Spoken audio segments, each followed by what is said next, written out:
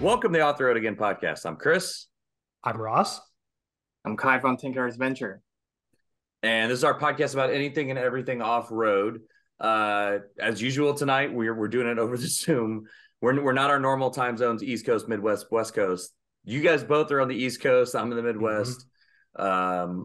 Hopefully, it rains at some point tonight because it's been dry here forever, and I'm really sick of it. So we're gonna go a little all over the place tonight. We are gonna stay a little Toyota centric, which I'm probably more content with because we've talked about a lot of other weird vehicles lately and I don't want to do it anymore. Yeah. Also, given that, we're at like, 160-ish episodes in? More than that, but yeah. More than that? Well, yeah, we've established ourselves as a fairly Toyota-centric podcast. So we've talked about enough 4Runners and Land Cruisers over this time that we've owned probably closing on 10 between the two of us. So yeah, well, like I'm pretty Toyota-centric. Yes, you are. You absolutely are, and we are going to get there. And I think we're at like 165. 165. Well, we probably talked about Toyota 4x4s and 160 of them. So, so you and I don't really have any updates tonight. The biggest thing is that something leaked out, and I know like when the show airs, we're going to be behind. Like it'll actually have debuted, but like we want to talk about it, so we're going to talk about it. Yeah. So the way we're going to cover this is kind of speculative, but everybody knows that the 4th-gen Toyota Tacoma is on its way. The very interesting thing is that the Ford Ranger will debut, 4 days, 9 days, or whatever before. But yeah, 4th-gen Tacoma, big deal. Big deal. We know that there's a trail hunter. We know that there's going to be a hybrid option, and Toyota has confirmed that there will be a manual transmission. The combination of all of those aforementioned, excitable things is to be determined. But where the 3rd-gen Tacoma didn't go in terms of innovation and pushing the limit, it seems that they actually are trying this with the 4th-gen Tacoma, which, having spent time in the 3rd-gen Tundra, is a little scary. It's a little worrying. But yeah, Chris pulled up the picture here, and this is apparently a photo, an actual photo that somebody was able to pull from the Toyota website by what was the methodology? It's the lamest thing ever. Yeah, they changed the year and pulled it up, and this image came up because so for those of you who aren't in web development, like you load an image and it has its own web address so that the website can pull it and put it on the webpage. And they just guessed the URL of where the image would be uploaded, thinking, oh, I bet Toyota's like planning ahead. And this is a image that was supposedly a part of that search. Obviously, we cannot confirm that.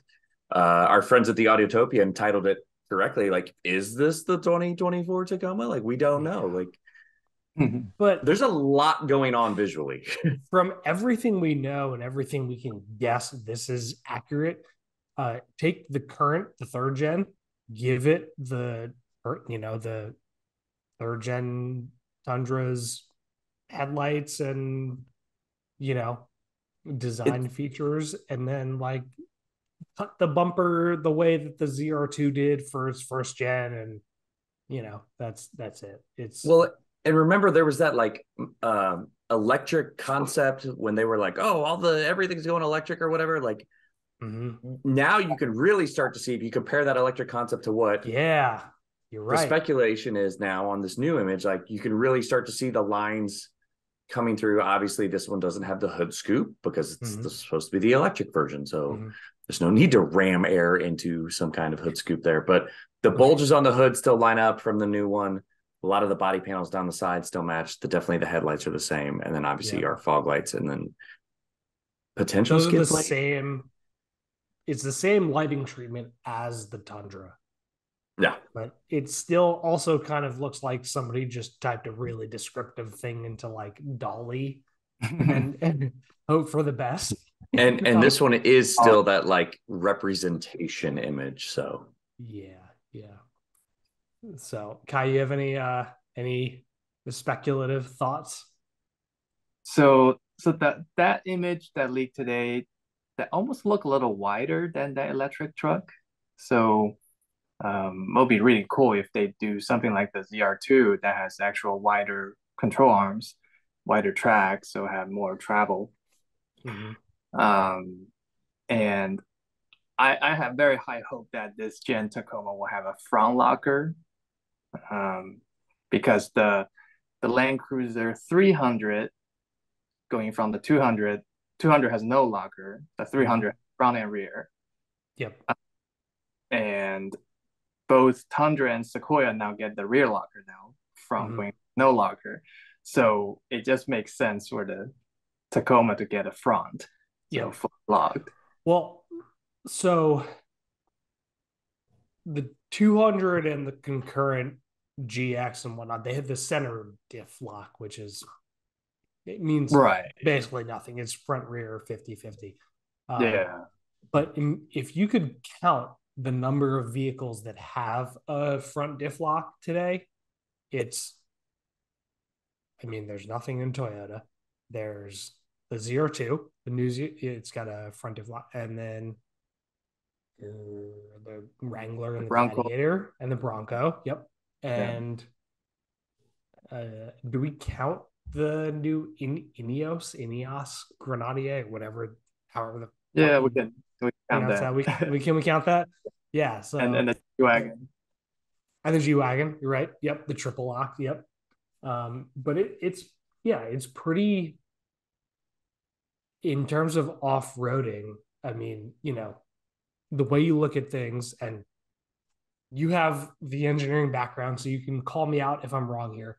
But the best way to approach traction in sequence is, assuming you're starting with a four-wheel drive base, is adding an LSD in the back or like an automatic locker, then adding a rear locker, then adding, front LSD, and then adding a front locker combined with a rear locker. And Toyota has yet to go there. There were periods of time. What was it? First gen Tacoma had a rear locker, and third gen Forerunner had a rear locker that was available with the four wheel drive system. But I don't think the Tacoma has seen, the second gen didn't have that, and the third gen had a TRD Pro had a rear. No, so I think the second gen and the third gen Tacoma both had rear locker as option for their off-road, some type of off-road package. You don't have to go to the TRD Pro. Um, and the rear locker on the current on all the current mid-size Toyota, they all have the rear locker that been for a while. I have the first gen Tacoma that has the rear locker, that has the TRD off-road package. And going way back to the 80 series, and some early years 100 series Land Cruiser, they have front and rear. The triple lock, which Correct. Chris knows quite well. I was open front and back on my 80 series. Yeah, well, and my 100 series as well. But that's because it's an LX though. Yeah. Yeah, I think that's a big step, and especially just the recent years, starting from the ZR2, then a Bronco, the number of vehicles with front locker increases. Not the Land Cruiser 300. So I think it's definitely the trend. I mean, in terms of actual physical hardware that can improve your off-road capability, that isn't something like, like flares or wheels or tires. For the manufacturers, it's the most important thing for them to include. That isn't, a rear locker.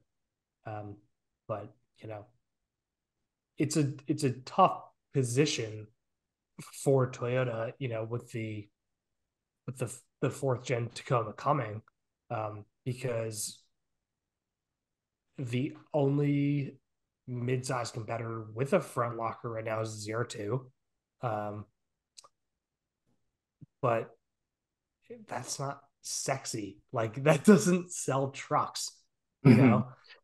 It So it's gonna come, in my opinion, is gonna come a lot down to the way it looks, the way they can position it, the same way that they've done with the current TRD Pro, because it's 55 grand. It doesn't have anything that a zero two doesn't have, Mhm. other than the hopeful aspect of it lasting more than, when like 85,000 miles. when I was talking to a buddy after I got the LX, and I was like, listen, this is what it has already. It's got oversized wheels, or it's got 16-inch wheels on it, oversized tires. It's got a 2-inch lift kit under it already. What like I, for lack of a better word, I don't want an Instagram truck. I don't want something that's got all this stuff slapped on the outside of it. Like the next thing I'd probably add to it, obviously some skids and sliders. Mm-hmm. And I think the farthest I'll go would be adding a rear locker. Like Yeah. that's Good the point. only other thing I want to do to it, and then just go wheel the crap out of it. Because there's enough science behind lockers now. Like I'm not jeopardizing all of my other reliability by sticking with Mm-hmm. my older Toyota Lexus, um, just to go play with a locker. Yeah. Like I'll have a lot of fun with that, and no one will know. It's a sleeper. Exactly. It's the Ah. off-road version of the sleepers. You add lockers and don't tell anybody. Like The thing about adding lockers, or locker singular, is that physics hasn't changed. yep. Trails have changed. There are certainly trails, and I think we can all attest to this, that we've been down a trail at a certain point, and then a few years later gone down the same trail, and because of environmental factors like erosion and rain and runoff that have carved out things that weren't there before, and because people are running big tires that they didn't necessarily have to run before, and inconsequentially carved out obstacles. Trails have changed, and that has changed the demand for traction that we didn't necessarily have. Like in the 90s, you could run a trail with a YJ with open, and on 32s and be fine. And the same trail today, because of how carved out has gotten, you you'd probably need like a JL on 35s, you know? I want to challenge that in the YJ still. Let's put me in the seat. I can do that. I'm a momentum off-roader. I can Well, handle that. yeah, momentum off road doesn't factor in mechanical sympathy. Right, exactly. I have no mechanical sympathy, but I'll get there. Yeah, that's different from being able to drive home, though, you know? So, yeah, Dude, we're leaving this thing on the trail. It's a YJ. I would happily walk outside to a YJ every single day. Um, I'm sorry. anyways, any other fourth gen taco thoughts, Chris, Kai? Literally nothing.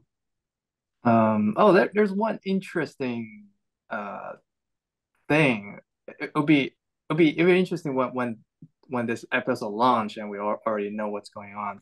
Is Right. when Toyota teased that front suspension on the TRD Pro. They Yep. had a tease Mhm. the shock and it's basically brand new control arms and all that, but there's no front sway bar. So I'm very Really? curious.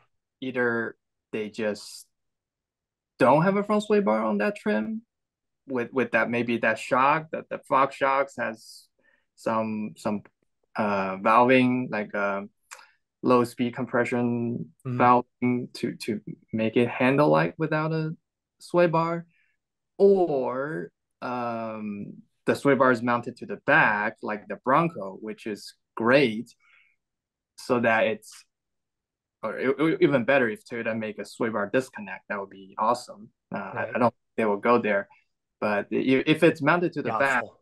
right, and connected to the lower control arm instead of to the spindle like today, it'll be much easier to disconnect the sway bar.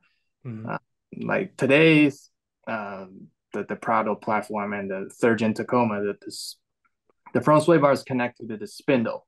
So if you disconnect it, it will start poking your CV boots and all that. So the best thing today is the sliding link, which doesn't give you the full 100% travel. And it's kind of not reliable with the sliding link. So that's why I had a video on sway bar, and a lot of people ask, why don't you just disconnect it? Because there's no good way on the Toyota platform to disconnect it. The best way is to just remove it. Yeah. So Kai, for context, you're talking to a guy who's definitely run a 4Runner without him in Ross. Once upon a time, I had a fourth gen 4Runner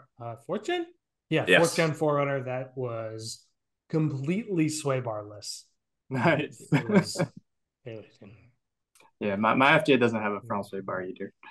This had neither front nor rear. The other thing in the images that we have seen are rear disc brakes. We have not seen those in a while. Oh my God. It's 2001. Yay. So when did Jag race cars first introduce those? The 1950s? Yeah, the 50s. I Good mean, times. the thing is the braking system for them is like they've employed the absolute like perpetuality of if it ain't broke, don't fix it. Yep. But you know, it's 2023. Yep. You know, but to Kai's point, the same thing. Like for Toyota to compete, is this the point at which, I mean, Jeep has, you know, the electronically disconnectable sway bars, which everybody knows are the gold standard for being able to maximize flex on the trail. Whether the reliability is there or isn't. That's the first thing usually. Yeah, from my understanding, the Rubicon, you know, push button disconnect sway bars are good until they get dirty enough and, you know, moisture ridden enough to the point that pushing the button doesn't actually make the disconnect happen. And meanwhile, you could take like a fucking Milwaukee M12 with a ratchet on it and pop it off in 8 seconds. But yeah, no, like where is Toyota's competitive advantage when this is the realm in which they're competing, especially with Trail Hunter, you know, they're throwing these huge names out there and meanwhile it's like, yeah, I would love to see manual transmission. We know there's going to be a hybrid. How does all of this overlap in that Venn diagram? You know, yeah. Well, we will have found out by the time this airs. Yeah. I think Toyota's biggest advantage is still its name. It's just its reputation on reliability and the fan base. Because I'm really set on buying a fourth gen when it's come out. I hope because I remember when the third gen first launched in 2016 or 2015, it was not a great launch. It was a lot of issue, especially on the transmission. Yeah, the auto is to this day. Yeah, so bad. And it was altitude. Yeah, so I hope this fourth gen, because usually I will tend to wait for a model year or two to buy a new vehicle, but I really want one because my first gen is really beat up. And you still have it? I still have it. It has 270,000 miles. Dang. Oh my God. Yeah. It's not much issue. It's just a lot of lights on the dash because it's abused, and I just don't have time to take care of it. But the engines were strong. The check engine lights for the evap system. Oh boy, yeah. And airbag doesn't work. Airbag light. ABS doesn't work. The module is bad. They no longer make it, so I didn't fix it. So lot of lights on the dash, but it's okay. Yeah, It's pretty strong. it's a first gen Tacoma. You could sell it for more than you paid for, Yeah. regardless of condition at this Mhm. point. You Yeah, know, you got the Toyota replaced new frame, so rust free in the Northeast. yes, It rust has free in the real, Northeast. yeah. Yeah, man, you're one of the few people that we've had on the show that are like from my corridor of the world. It That seems like has, everybody is Southwest, West Coast, or yeah, Colorado. has no Um, concept of rust.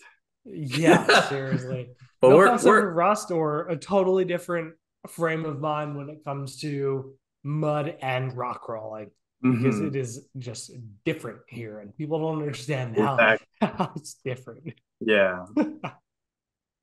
so we have a So saying in the Midwest: just don't buy anything from Chicago. Like, just stay away from that upper Midwest. Like, and to be honest, I wouldn't buy anything out of the Northeast either. Like, I would Yeah. no. It's the glory It, of Texas is nearby. yeah, yep. yeah. Just Pretty don't. The most don't buy anything from state is Florida. For anybody listening, just never, ever, ever buy anything from Florida. And it's not. Everyone thinks like, oh, like it's not. They don't use salt down there. No, it's in the No, air, guys. It's in the it's air. also And then the Florida man, tidal washing go. things that they tend to do. Yeah, Flood it's the damaged best state to cars. register a car in. Yeah, yeah. Flood damaged cars are, as far as Florida is concerned, not flood damaged. So No, they're just Florida cars. yeah, yeah. It's like I heard a recent story about a family who's suing a neighborhood for one of their relatives passing because the neighborhood made the company that owns the neighborhood made the neighborhood too alligator friendly. It's like that's Oh, the entire state. Chris, this is the second episode in a row in which you're talking about alligators. Nah, sorry. I hate them.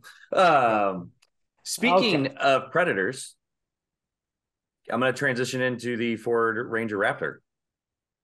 Yeah. Let's talk about this quickly.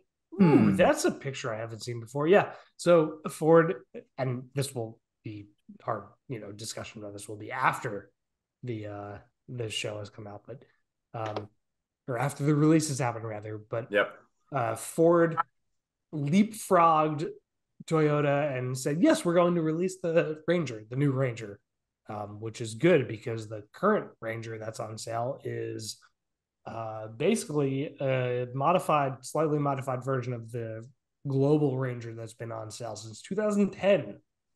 Right. So it's the second oldest vehicle on sale, second to the fifth gen 4Runner. But yeah, That's the not new surprising. no new Ranger.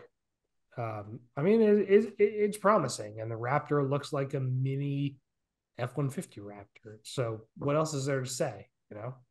No, I love it. The only thing we're not sure. So the new Ranger 2.3 gas engine, so 300 to 310, which is that's equivalent to what Colorado and Canyon are running. Yep. Ranger Raptor's probably getting the same V6 as what Bronco Raptor is. So that's the 3-liter twin turbo V6. Twin turbo or single turbo? Now I can't remember. I'm skeptical either way. The 2.3 is an evolution of what the Focus RS engine was, and they've established a hierarchy at Ford where it's like it's 2.3, 2.7, 3.5, and I think they're gonna it's cannibalism. Like, at what point does the lower model overstep the boundaries of what they call it, like, Cayman complex? That's what Yeah. they call it. So the 2.3 is single turbo. The 3.0 is twin turbo. And the 3.5 is twin turbo. And I think the Yep. Ranger Raptor, I don't think there's no way it's getting a 3.5. I think the 2.7 is a stretch. Isn't the 2.7 the engine in the Bronco that has all the issues? can neither confirm nor I deny. feel like that's what I like when we heard about issues with Bronco engines. I'm pretty sure it was the 2.7 that was having the issues. Most of the Bronco issues I know about are in terms of the what's the nice way to say this? The ability to keep um I'm really trying to tiptoe around this.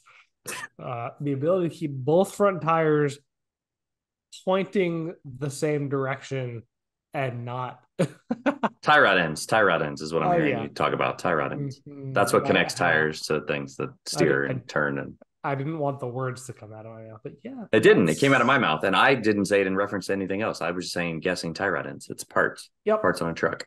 Mm-hmm. That is as far as a vehicle that is supposed to be off-roadable goes. That is a fucking problem. So real fast before I went out to Moab with the Sequoia, you told me to disconnect my sway bars. I told you to disconnect the front sway bar, and I told you to buy extra end links. I did take extra end links, but I did not disconnect my sway bar. So let's talk about Kai and what Kai wants to talk about, though. Yeah. Speaking of disconnectable sway bars and whatnot, let's pivot. Kai, thank you for joining us. What we like to do as we transition to the part of the show where we talk to and about our guests in depth is to have you introduce yourself, introduce your background, tell us at what point in your life, where in your life you went and got into off-roading, and how you became the personality that you became. One question at a time. There was like 7 questions in there. Chris, you know that I just Kai, I'm telling Kai he can check them off one at a time is what I'm saying. Yeah. I'll start with how I get into off-roading, and then I'll go from there. So my FJ is my first off-road vehicle. And when I was shopping for a vehicle back then, it was the FJ. The other vehicle I was going to get was the Subaru XV Crosstrek. Ooh. That was I think it was 2013. That was the first model year of the XV Crosstrek. And back then, I wasn't a off-road enthusiast or a really car guy. And the FJ, I was just unsure how much I feel it's overbuilt for me. I'm not going to go off-road that much to do an FJ. So I was really into the XV Crosstrek, but from after a series of events, long story short, I still got an FJ.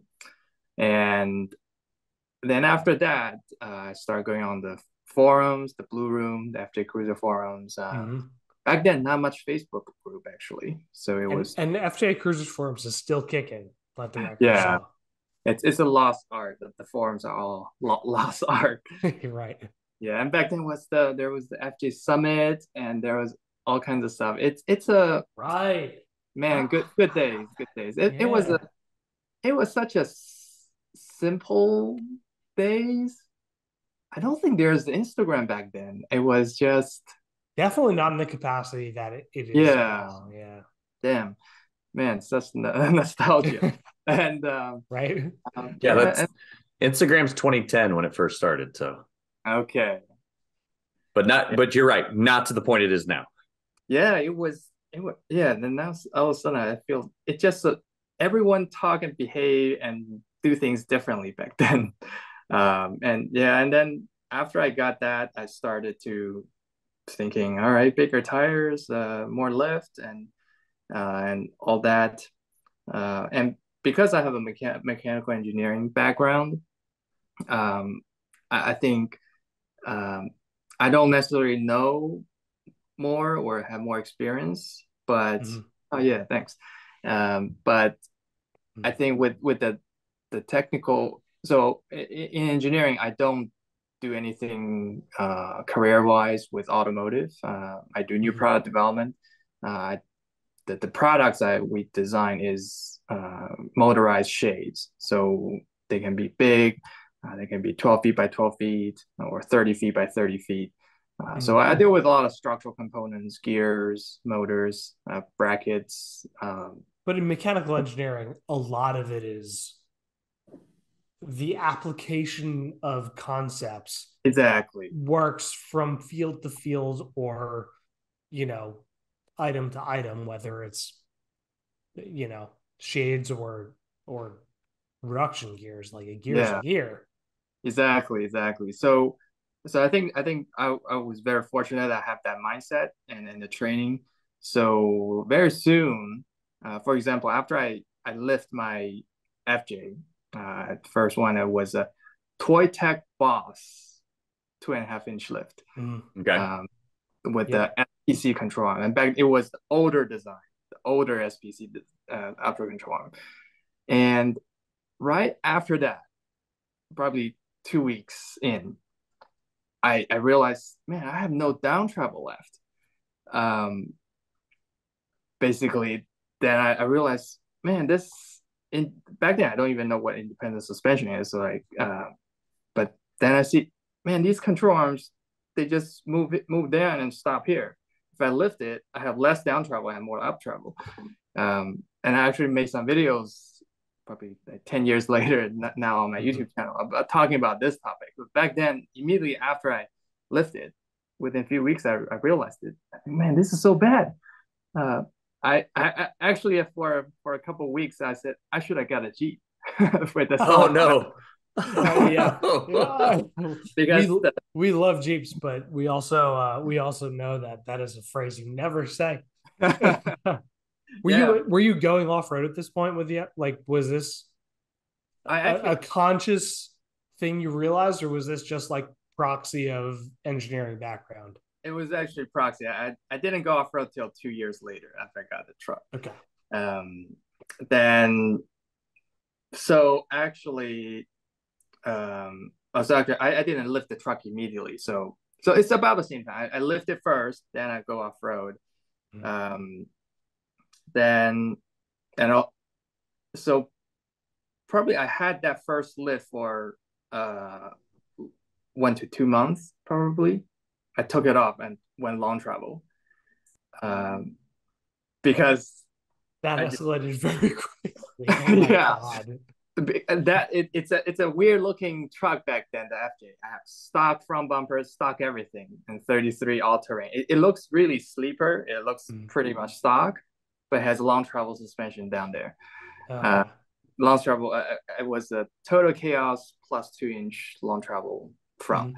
Mm. Um, then I start to play with the spring rate and all that. So a lot of them I made videos now. So I think in the after I start modding the FJ, I get more and more into wheeling, wheel more and more. And the one thing I need to get is the front bumper. Um, Both for look and having a winch and higher approach angle and all that. So I start shopping, but a lot of the ones existing on the market, I wasn't happy with the structural design. Um, there are ones that I like the look, but the structural design are just not there. It's just not Mm. good at all.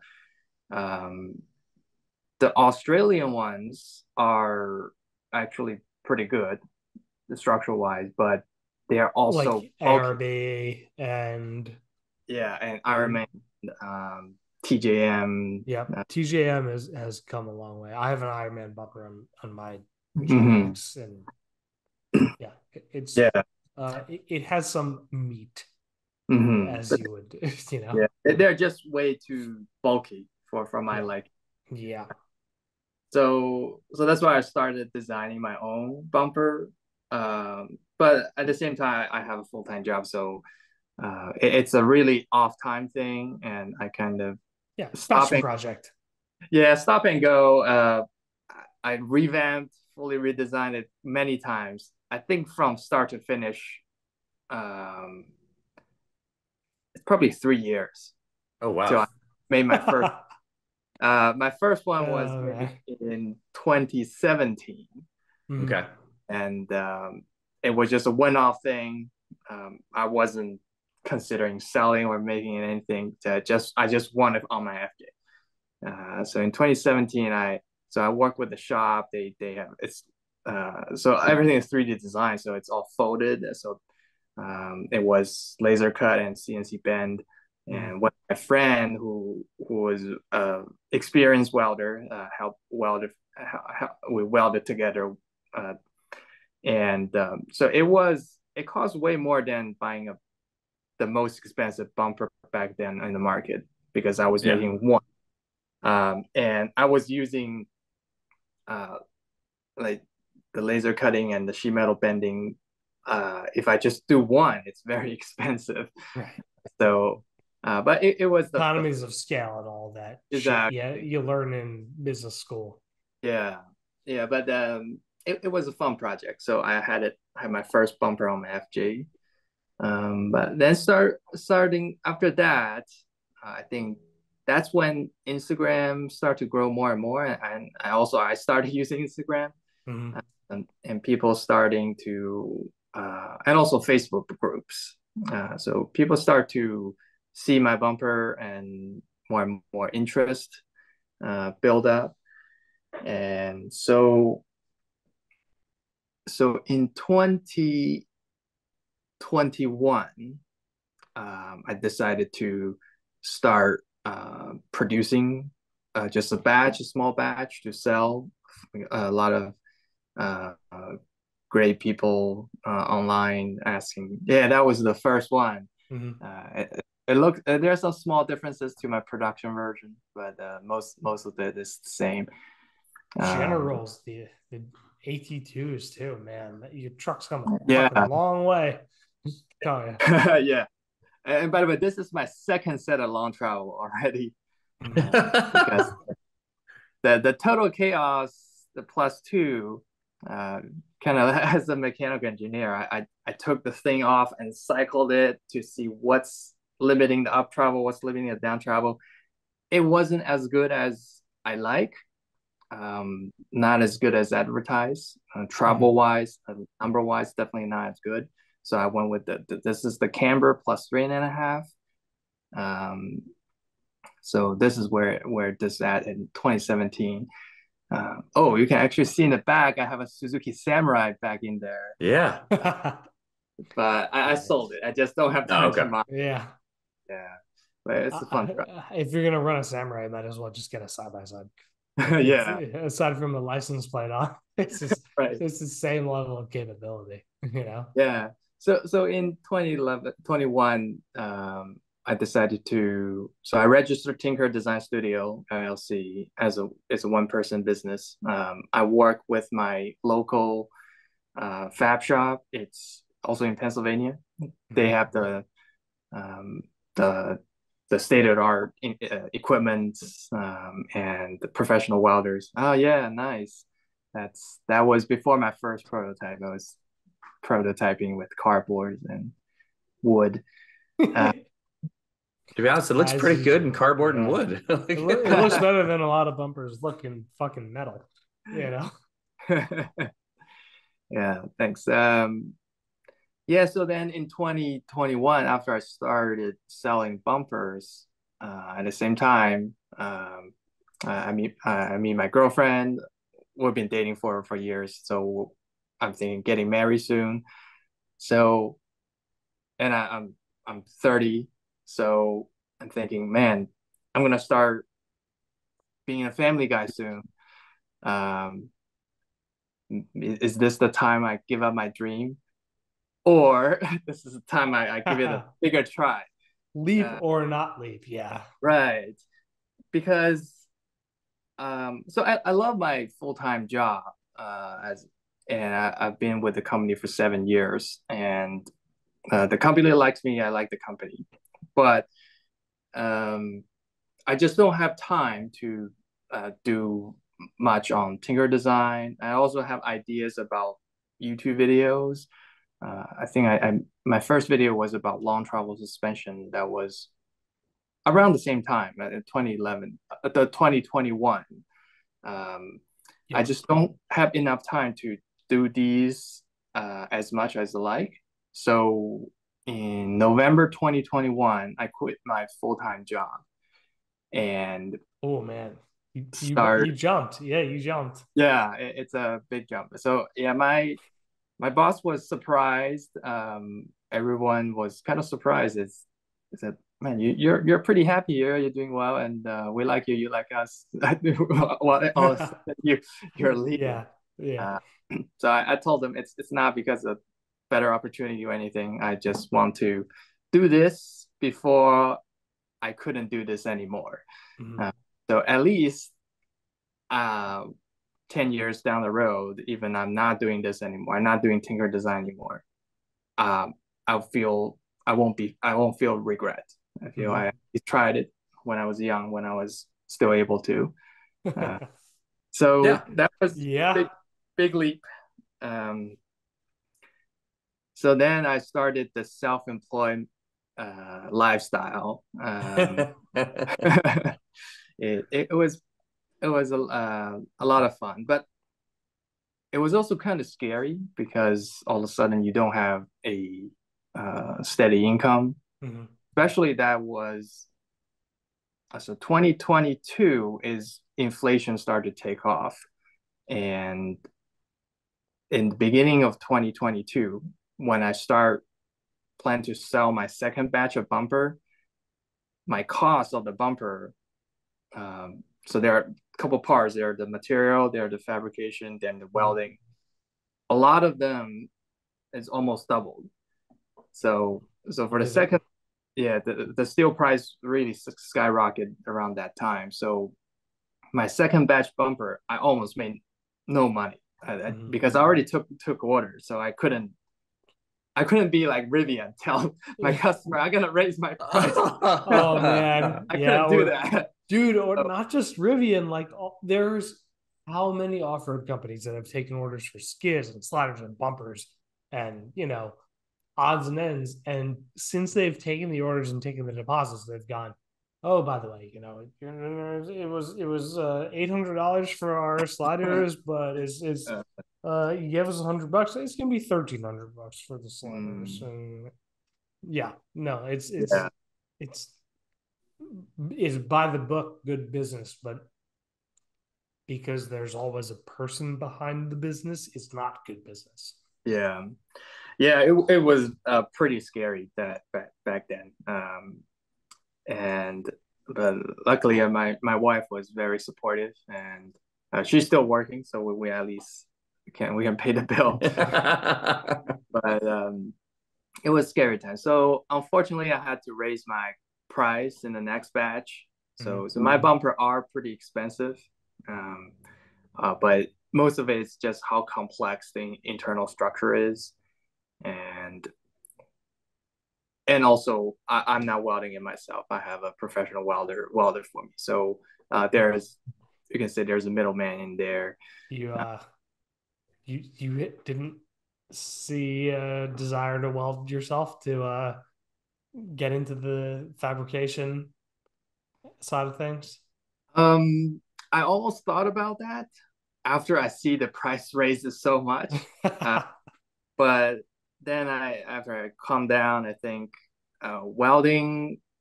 I like welding. I know how to weld, but not professional. Yeah, Uh, I feel that will take up pretty much all my time. I'll be right. as a welder every day. So Mm. I think the best I should utilize is my brain to design the next product or make videos. Um, Yeah, time is so money.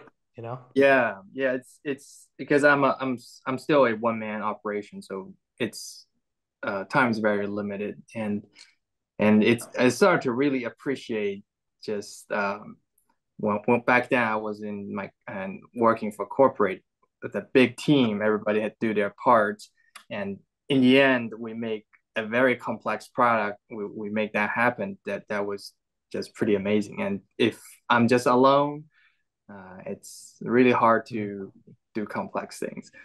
Um, so so then I keep selling bumpers in 2022 and also make more videos. Uh, so I think then it's probably the next transition is um, at the same time I designed designing the rear bumper, some skids, But because I'm kind of dig in too much, all my development process is very slow. Mm. Um, so, but at the same time, my YouTube channel did pretty well. I'm actually Yeah, you could say that. I mean, given the Toyota 4x4 community is eclectic and tight knit and everything, but your Right. videos have gone what we could call viral inside our our little chaotic world that is the Toyota 4x4 world. Um, but yeah, you could say that they've done well in with our you know I appreciate channel and with it. I mean, you I got think 40,000 subscribers in 2 years. You're doing great. yeah. thanks. Yeah, I think relative speaking to my bumper business, I would say my product business. Um, so because and I'm actually pretty surprised how many people enjoy so nerdy and technical content. Um, It's the Toyota 4x4 people. They are, yeah, and we, I don't know, I said they, we are I was nerds. like, yeah, We are the we. nerds. Yeah. We are the nerds of the 4x4 world. awesome. Yeah, that I feel very fortunate, and I really appreciate all the support from the community. Um, so so then I start to think maybe I should pivot doing YouTube more. Mm. Uh, so before I do YouTube because one is just straight out of hobby. I feel like there's some idea I want to share, and I also like to play with cameras. So it's just a hobby. Uh, at the same time, it was kind of marketing for my product business. Mm. Um, so then I start to probably late 2022 to early this year. Gradually, it wasn't a flip a switch type of thing. It's kind of gradual.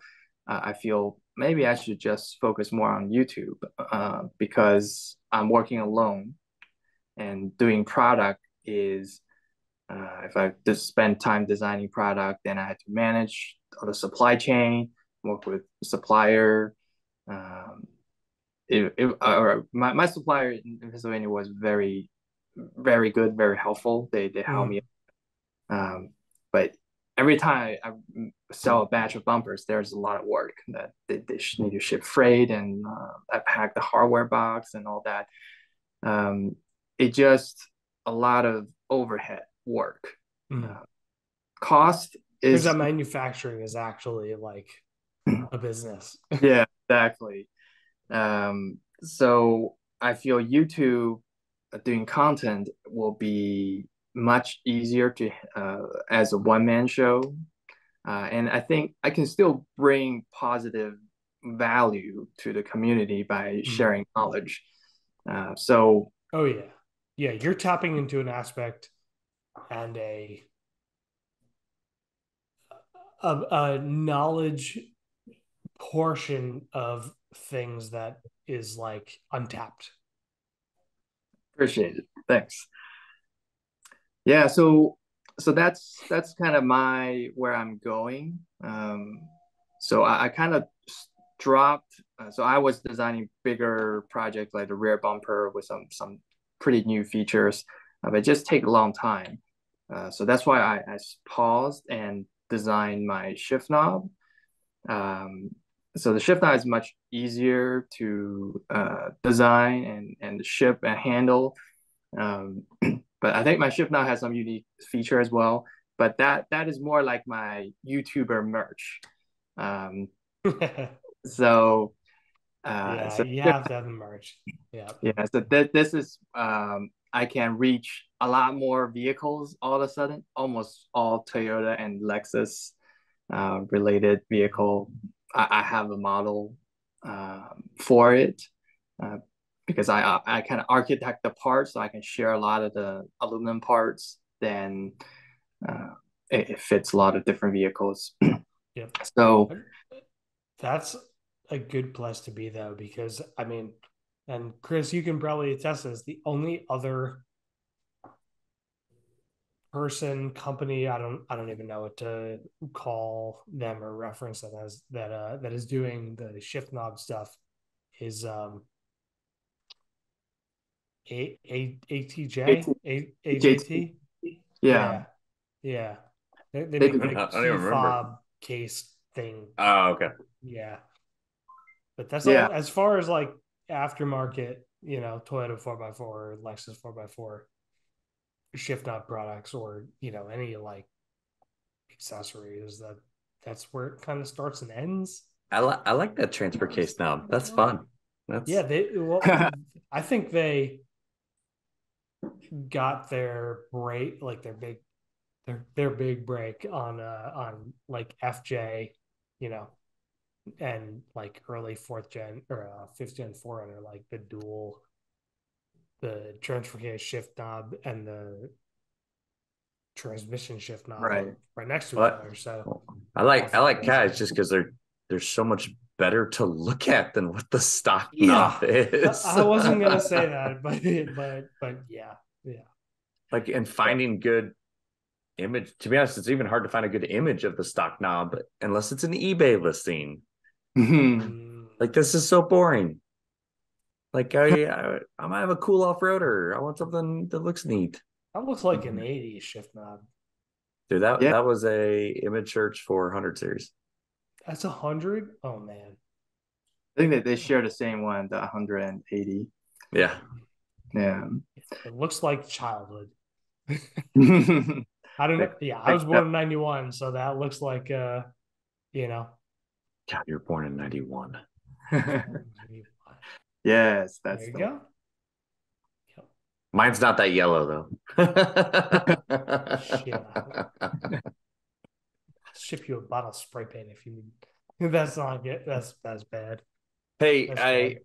I to be honest, we haven't talked about the Lexus at all, but the other day I did make sure I shifted into low and made sure that the low transfer case did Ah, yes. engage and work. Mm. And I had that thought in the middle of traffic, but I've been playing with older vehicles long enough now that I was like, wait till we're out of traffic, close to the house, that if I do have to push it Yes, but home. this is something we don't need to talk about in the capacity of just older vehicles. Everybody and anybody who has a 4x4 that they take off road, please exercise your four low with some regularity, whether it's every 2 weeks or every 2 months. Shift it into four low and just especially just make sure it works. Lubricate especially if it. it's not switch or if it is switch activated. Like the Yes. Lexus is now a handle, where in the Sequoia before I was Mm-hmm. out in Moab, like it's just put it in neutral, push it in, and Yep. turn that little knob, and then hope the Uh-huh. lights all go on the correct way, Yep. The which they GX is did. it's not a button, but it's like a push down, and it's yeah. It's a knob, isn't it? So no, it's Yeah, uh the GX has the full-time four-wheel drive, so it's kind of different. yeah, So, it's the same as the fourth gen V8 Forerunners and the GX 470 yeah, and it's kind of Yeah. like a So it's like a on the Land Cruisers and the LXs. It's just a matter of how you tell it to go into low, you know. So in my truck, it's like a little toggle switch that you have to push down on and then pull back towards you. But it doesn't yeah, really make sense because if it has 2 inches of, let's call it an inch of travel front to back, the only way it goes is that 3/4 inch towards you. Like there's no other actual direction it can go. It's just one of those things they designed in such a silly way. I'll find I'll send Chris a picture just well, it's like trying to find an interior photo that shows this knob. I'm a better Googler than this. and I'm not, which Oh, and speaking of the four low, even the Forerunner and the FJ with the transfer case lever, the knob, mhm. it, the front differential, the ADD, that axle disconnect, that thing can still break, that still require electronic actuation. So even you have a lever, it's still not full manual. You're still in the mercy of electronics and actuators seizing up. It actually happened to my FJ that the ADD was have water damage and didn't work. Oh no. And it's very common. It's almost like the Rubicon sway The bars. sway bars. On Toyota is the ADD. So Ross, it's effectively a switch, basically. pretty much, but you have to push down. You can't just toggle it back. You have to push down. Yeah, it's a switch. Like it has to go like side. towards the bottom of the vehicle and then towards the rear of the vehicle to Yeah. actuate it back into 4-low. I only have All right, the bottom right switch. Yeah. This is what we're discussing. That is really weird because for me, that switch on the bottom right to go to 4-wheel drive low is in the position to the left of it. It's over here. Yeah, and the one to the right of it is the downhill ascent control. And because mine's a base, it doesn't have any of those other guys above it, which I don't need those. I don't want those. The fun ones. They're not fun. They're the ones that break. Yeah, they don't break. They're just unnecessary. Like, I want off-road. I want traction control off, and I want nothing else. I don't want anything fucking with me. I just want to drive my truck. I don't want the computer to get in the way, you know? So every other image I come to still has the high, 4 low on that side. Really? Maybe I'm wrong. I could be wrong. I would love that you're right and you just have a crazy rare truck that's been installed backwards. Like that's what I want to happen. I'm gonna buy Photoshop just for the sake of this. Or you could just send it to me and I could switch it for you. So Kai, so you and I've had a couple exchanges. You're in Pennsylvania. Mm-hmm. I'm in Connecticut, obviously. I've spent copious amounts of time exploring the Pennsylvania off-road parks. And you said you are familiar with the Roush and AOAA.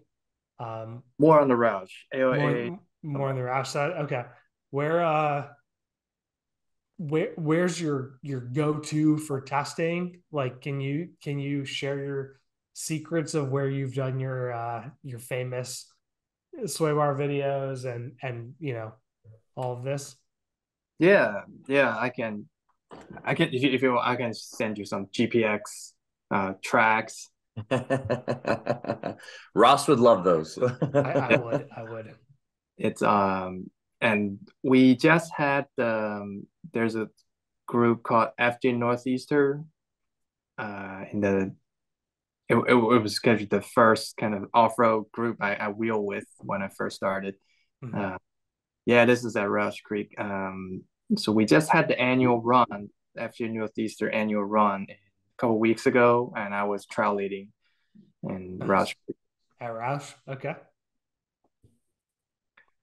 Have you been in out west? Any bucket list stuff for you that you're looking to check off?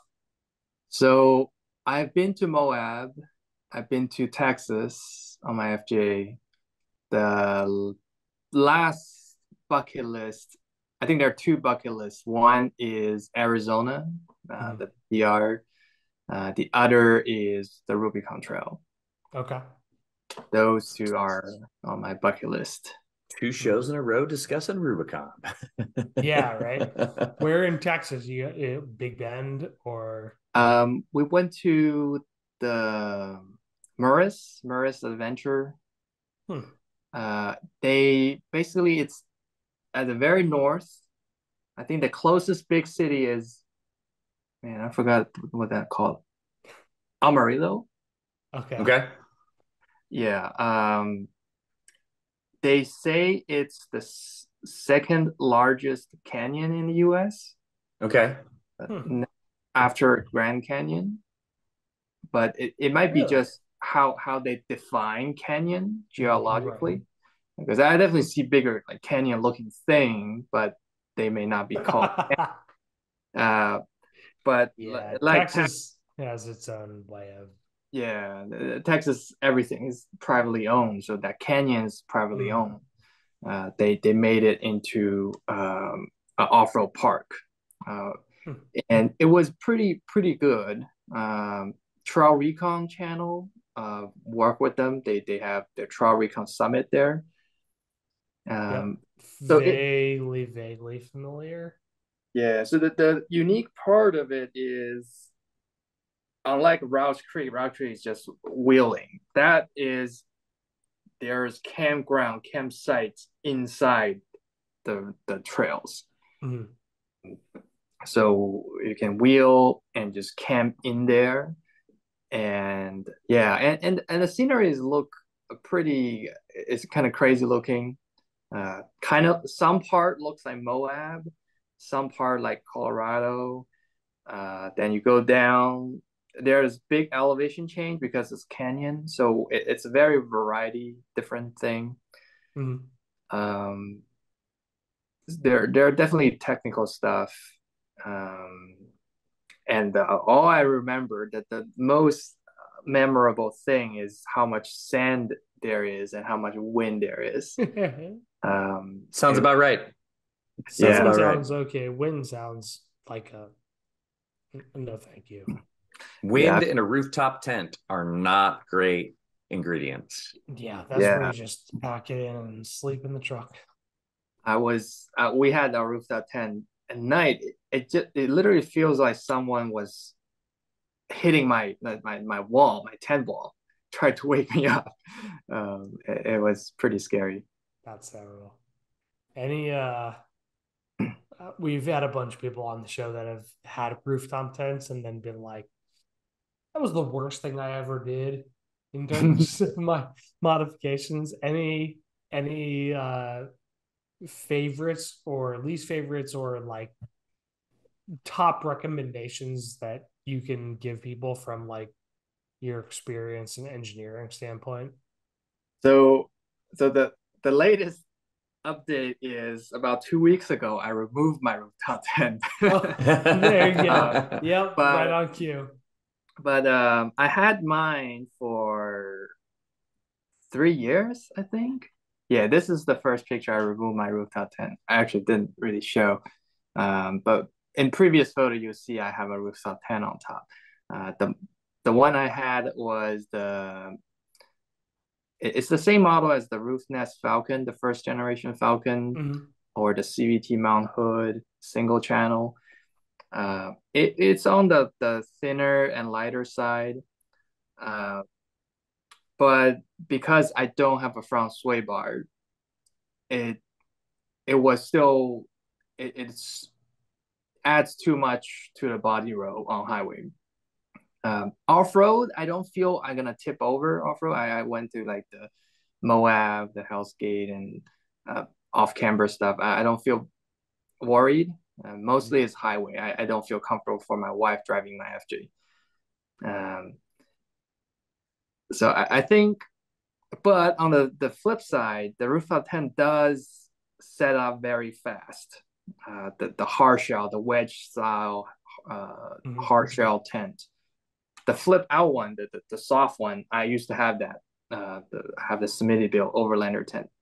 That is not worth it. That's slower than a ground tent.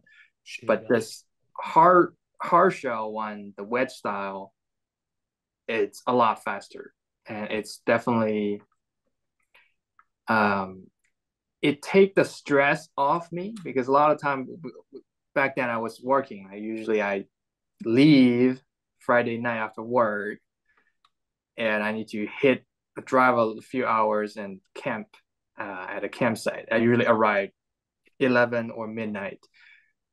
Ever since I had the rooftop tent, I just have no stress. Mhm. Man, I'm gonna arrive so late. It's cold and it's raining. I have no stress. It just so because it's so quick. Um, and it's also pretty quick to pack up to this particular style tent, even at off-road events. Like when I go to um, Appalachian Toyota Roundup, basically I need to pack tent every morning and go to driver's meeting. No stress doing that. It's just so quick. So that's the big plus. Although I remove my tent now for performance reason, I have not camped after I remove my tent. So I haven't experienced the ground tent again yet. So No, maybe just no in-car camping, no like mattress or, sleep table. Like so many people pride themselves on engineering or concocting. oh, you mean inside the vehicle? Yeah. Yeah. Yeah, I would love that, but with my wife and I and the gear, the FJ is just a little too small for it. I did the rear seat delete in my FJ, so I can do that pretty easily. I build a flat uh, platform in the back. Mm-hmm. But if it's just me, I have a single human mattress, that the narrow thing. Um, I think that's a pretty good solution. But now with two-person and other gears, um, the FJ is a little small. Yeah. Yeah. You gotta go up to a Sequoia to sleep in it on your own. I know. For your height, you do. Yeah. For I really most like normal height people, you don't. I really like the Sequoia. It's you have the second gen, right? Yeah. Okay. And what I just thought of is I know mine has the captain's chairs. Oh. And so each captain's chair also has a board, for lack of a better word, on the back of the captain's chair that then once you fold it flat, it folds across the gap to where the third row seat is when it's folded flat. And so it creates a mostly level section. Wow. But now I'm wondering about the bench seat. If it has the same piece on the back of it, it does. Here I'm gonna. Oh man, is that a big enough image? We'll find out. Oh, it's kind of tiny, but what it does, so okay, pops up for you guys. So all of these, see that like the flaps here. This flap, if you lift that up, the rest of the back of this then folds across to the third row, no and you way. can see the cutout for the rear fender well. Wow. And so for me, mine has the center console, which is then it with the seats folded flat, it's taller or it's higher, but then the center console, so the center console is weird. It has the ability to flip up and access stuff inside, or you can go to the back of it and flip the whole thing forward, and it creates the similar height to the captain's chair folded flat. Wow, that's what I never know too much about the second gen Sequoia, but it sounds like Toyota was ahead of its game in overlanding. Right? Like they were like, oh no, you guys can definitely sleep in your cars. I was like, I'm not that poor, guys. I don't want to be the one to say this, but but they did this the second gen, they did better than the third gen in terms of packaging and on the inside human capacity. Like that, what you just showed on the screen is way better than what the third gen offers in terms of sleepability. Yeah, the third row seat on the third gen is unfortunate compromise for those batteries. Yeah. Here, I got it. It is. I have an image of the second gen with everything folded flat and all the flaps to prove. Yeah, that's great. That's a full bed. Like it's a full size mattress you can get between there. Right. Okay. Wow. I didn't know that you have this thing. This is almost look like aftermarket. No, that's all factory. Yeah. I never expect that Toyota will make this for out of factory. It was pretty thoughtful. I'm pretty sure that is bigger than my bed. Yeah. The part I liked is that even when parking, I'd be like, all right, I need to find a mostly level spot. But the captain's chairs were always a little bit higher towards the front, even like if you got relatively flat. That's like so a built-in pillow.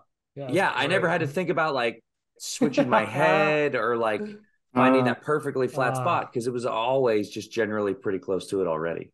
But do you have some kind of, is there an exit, like a pole for the rear door?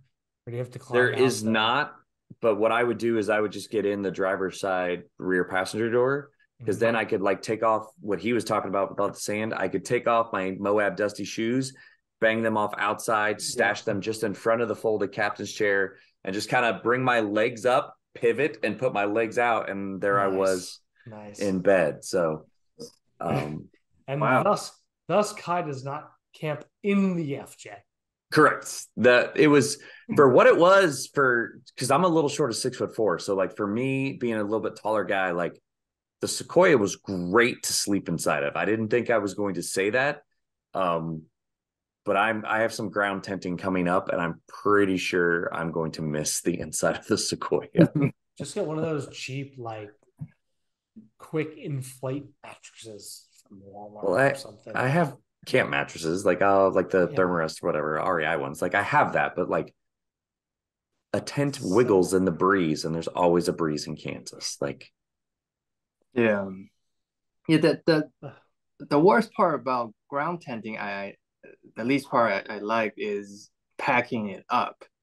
Because in the East Coast, even if it's not raining, the next day the bottom of the tent's wet. Oh yeah, it's always wet. So right, dude. And pop usually, up tent with a pad is, yeah. right, and it's when you pack up, it's wet and usually with mud and some grass and some bug and slugs maybe. Gross. We don't talk Yeah. about slugs. That's no. Yeah, Where's slugs? I'm unfamiliar with this concept. It's not something we. Nope. Wait, you don't know slugs?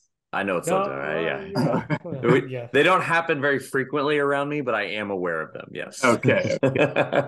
Yeah. So I usually have a footprint, like a tarp like footprint.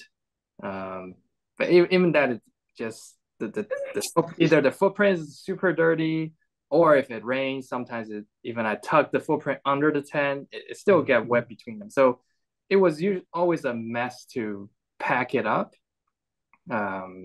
So I have the ground tent. I have the Gazelle T3. It's a pop up tag, and also have the Oz tent RV3. Yeah. It's all fast tent. They are fast to set to make to erect the tent, but if you count the bedding and everything else, and also take everything away, then take the tent away and keep it still relatively clean, it takes a long time. So those Oz tents are interesting. Yeah, Oz tent, it's like a hotel. Yeah. We've been talking to more people who just do like the Australian style swags. Yeah. And that's it. Like they just like, I'm gonna climb in my little tube and go to bed and wake up, and I'm not on the ground because I'm technically like on a little accordion platform, and that's it. And it's gets the job done. It's not luxury sleeping by any means, but it's more comfortable than just like a ground tent and more convenient than also a ground tent. Yeah, actually, I think my favorite tent. It's kind of go back to the basic. I think it's Alps Mountaineering links to. It's basically the REI co-op trooper tent. That the backpacking tent basically. Yeah. I feel after trying all this tent out, maybe because I'm a small and weak person, I don't even live. It's just handling the bulk is my biggest pain. The Oz tent is so long; it's like 8 feet long. I had to put it on the rack. But the backpacking tent, it's very easy to handle, and even if it's wet, I can put it on the hood of the FJ to let it dry a little bit. Even I have to, I can wipe it down one person. The other tent is just too big to do that. Um, maybe Chris can, with a bigger guy, can do that more easily. But Unfamiliar territory for me. Well, for me, we typically, if we're going to use our full tent, I use an 8-man tent because I have 4 kids, and so oh, that's right. like like it's a giant duffel bag that goes in the back of the truck. Basically, it's a Marmot 8-man tent, but like it is. I've enjoyed sleeping in it because it has been the driest I've been at night sleeping. But once I then get up and it's like, all right, time to go, like rain fly, tent, ground cloth, like it's I think I actually have images of like, or maybe even a video like after coming back from a campsite and my entire backyard is like a I remember that picture. yeah, it's like it feels like a yard sale. Right. It's tent detox. Yeah. Like everything in this image is a version of a tent. Like I got the drop cloths are out in the sun. Got the other one on the other side. So this was after a camping trip where we took everybody. So we'd use the awning or the easy up. We'd used all the rain flies were on the porch. The tents were set up outside the yard in the sun, like just trying to stay in the sun all the time. I can smell this video. Yeah, it smells a little damp, right? A little. A little. Yeah. A little damp. So, anyways, Kai, where's the favorite place you've ever gone off-roading and where is still on your bucket list to go? Favorite. I will say for strict wheeling, technical wise, the Moab trifecta, basically the Poison Spider, Golden Crack, and Go Did Bar. you do it in a single day? Yeah. Oh man. Okay. Yeah. There's kind of no one-upping from there. Yeah, I did it with another vehicle. Is Iconic FJ. He's very active on Blue Room, and also he's also a mechanical engineer. So we talk a lot. We're similar age. Okay. We got married at the same time, like same year or so. Yeah, is his truck blue? Yeah, blue. Okay. Iconic FJ. He's much more advanced than me. We have the same long travel suspension, but he has a custom. Yeah, that's the one. I took this photo actually. Those are 37s. Yeah, this is when we were at Moab that I took this photo. Yeah, he's on 37. Now he's on 39s. Oh God. That's a weird size tire, 39s. Yeah, just 1 inch short from 40. Yeah, it's like it's the oddball. Yeah. Yeah, he basically two of us, he was leading. He did it once, so we did it in one day. Yeah, it was just the sheer amount of traction there make you do stuff you wouldn't ever imagine in the East Coast. I think that type of joy, I wouldn't say it's easier. It's like when you're playing video game, you got a very strong weapon and equipment, so you can hit stronger boss. It's that type of feeling. On the East Coast, yeah, when it's almost always wet. Sometimes it's dry. It's almost always wet. And just a very simple like stump or a tiny rock there, just at the right place, will just get you stuck there. I am front and rear lock. I have B-lock wheels. I'm less than 10 psi. 35s mud terrain. It doesn't go much. You had to go much more robust than that too. You really had the big fun in the East Coast. But in Moab, you can be on a set of 30 like KO2s. The tire doesn't matter as much. Just with the sheer amount of traction, you can do a lot of crazy stuff. contact patch and what you can do with it. Yeah, yeah, but Moab is the environment was a little harsh. Probably from as an East Coast guy, it's so dry, so much sun. Yep. Yeah, Meanwhile, people from Utah come east and they're like, "Oh my god, it's so humid and there's no traction at all." You yeah, know? Well, that was something on the Moab trip where I was like, the guys were talking, oh, I'll just throw out a little ground tent, but like what kind I just discussed about like having a damp ground tent the next day Yeah. doesn't register in their Yeah. minds because right. out there it's Yeah. so dry, like it No, but Yeah, literally like doesn't matter. people don't realize that like between the humidity and the changing temperatures and tree cover and whatnot, like things are always wet here, yeah, short of drought. yeah, Even then, yeah. But if I say think, go ahead. no, you're good, Kai. Go. Oh, so but after I think about it, after because I have that trip, I have some other friends also from the East Coast. It's all our first time go to Moab.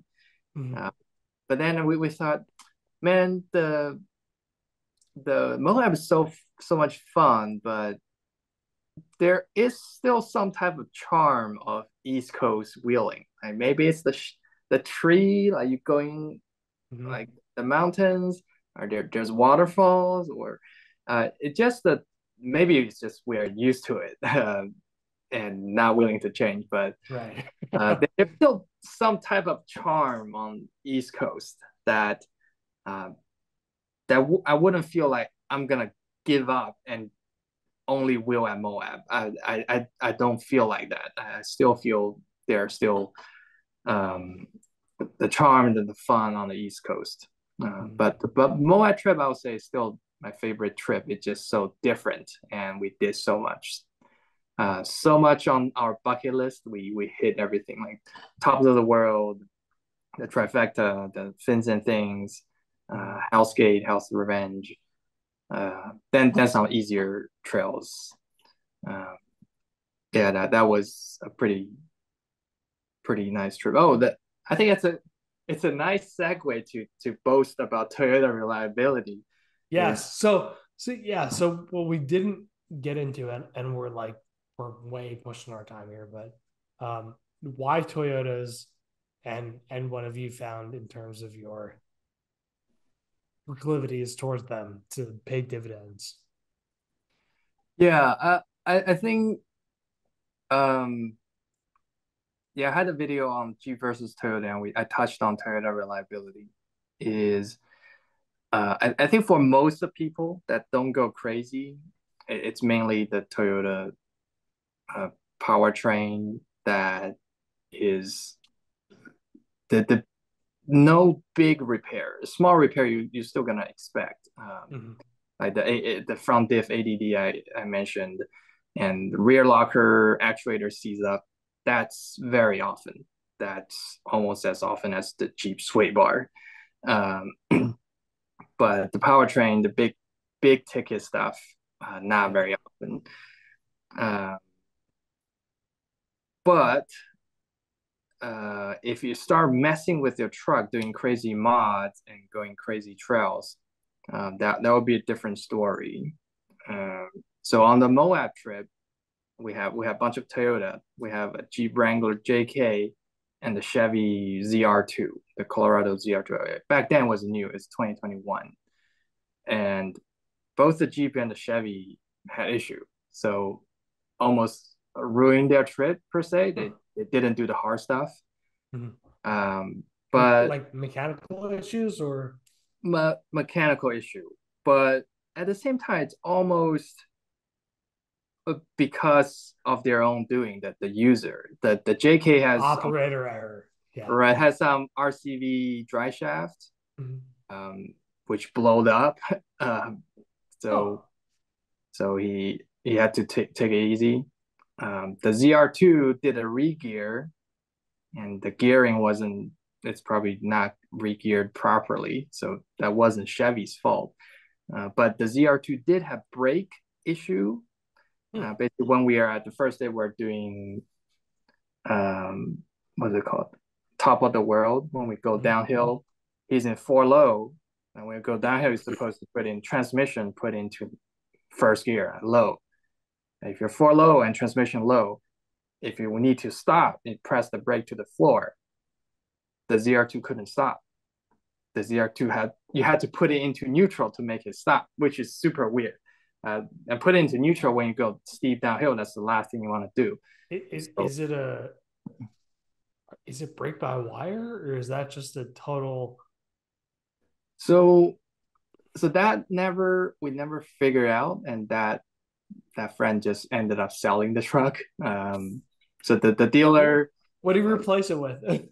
Yeah, the dealer checked multiple times, like bleeding the brake and swapping brake parts and checking things, and they involved GM engineer.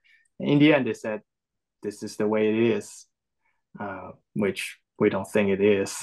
Otherwise, sounds sketchy. Yeah, so he ended up selling the truck.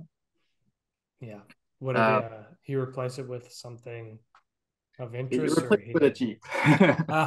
Okay, fair enough. I mean, but Toyota definitely, if you're not going crazy, it's definitely the best bet to have the least amount of headache. So I couldn't say that for my FJ. My FJ had a lot of kind of the top performance part, especially on suspension. Right, my camber long travel plus the first generation RCV axles, those two alone put my FJ on my lift for a year, just fiddling with parts, rebuilding things. And because so few people have those parts, there's not much that shared experience. Right. There's no like resources you can tap into for definitive answers. Exactly. And the company are less willing to work with you because they are racing company. They don't want to deal with regular consumers on small problems. Yeah, visibility is low in that capacity. Right. Yeah. So you basically, it's on your own if you want top performance. But like this my friend is on 40s. I'm surprised he never broke a CV axle or snap a tie rod. So much time. That's amazing. Yeah, he worked pretty hard. So tall. I look basically stock here. Yeah, and you're not short. Oh. Well, sweet. Ross, is there anything else you want to ask Kai before we wrap up? The only subsequent end of show question is, when are we going to wheel together?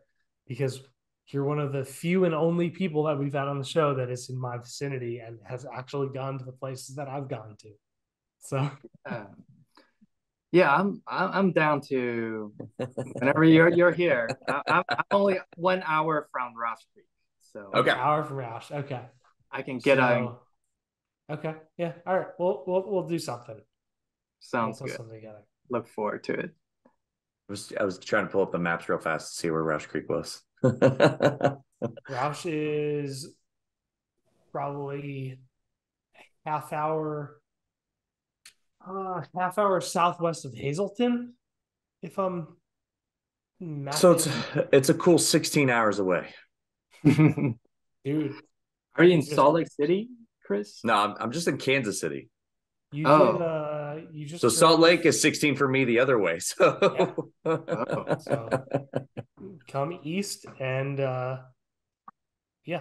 we'll. I saw Kai had Windrock on there. I was like, that's Tennessee. Oh yeah, I've been there. Windrock. Yeah, I mean, or what keeps coming up for our hopeful potential. Would love to say inevitable. Expo East trip is Potts Mountain, which people say is I've never been to an Overland Expo. Maybe I should go. Me neither. We're targeting Expo East this. Okay, Chris, when is it? Is it October? Early October. Yep. Early October. Yeah, we're targeting Target and Expo, we used to go down and hang out and record a couple shows and The funny thing for me run is Potts Mountain afterwards. Expo East and Roush are about the same. It's 16 or 14 hours. Like it's really not that big a deal. Different. Well, we could do Expo with like Potts and Wood Rock all in the same, track. Yep. So, Sounds good. yeah. Well, sweet. So, cool. I will wrap the show up real fast. You can rate me, review the show wherever you listen to podcasts. Do us a favor. Throw something. Let us know your favorite episode. Like, just go ahead and leave a comment. Help us out there. Or just tell me and Chris that you hate us. I'm just tell Ross that. I got enough going on. Like and subscribe on YouTube. You can follow Kai at Tinkerer's Adventure. Is that, and then tinkerer.design, and then tinkererdesign.com. That's right. And follow Hooniverse, the Hooniverse on Twitter, the Real Hooniverse on Instagram. Ross is no, not like the one from Friends on Instagram. I'm at Overlanding Dad. And thank you for joining us, Kai. We did a show. Thanks, Kai. Thank you for having me. Great talk.